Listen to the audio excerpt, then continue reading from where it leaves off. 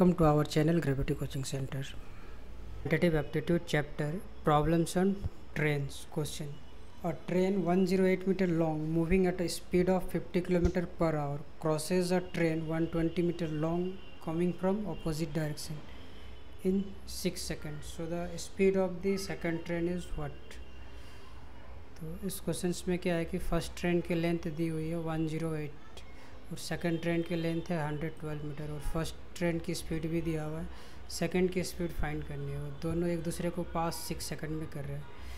So we use the formula. Suppose let the speed of the second train B s2। So time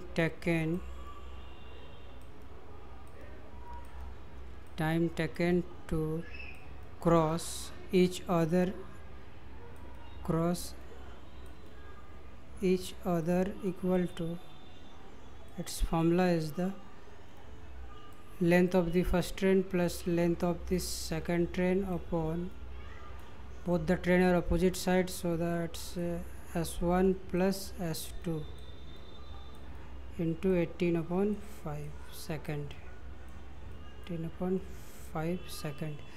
Time is already given 6 seconds, so we put here time is a 6 and length 1 is a 108 plus length 2 112 upon s1. The speed of the first train is the 50 km and s2 into 18 upon 5. We cancel by table of 6. 6 3 is 18 and 6 1 is 6. Now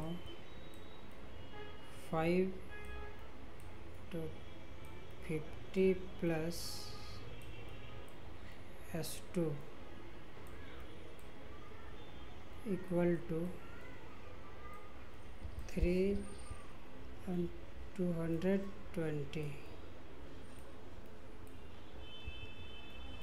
and 250 plus 5 s2 and 660. So therefore 5 s2 equal to 660 minus 250 equal to 410. Therefore s2 equal to 410 upon 5.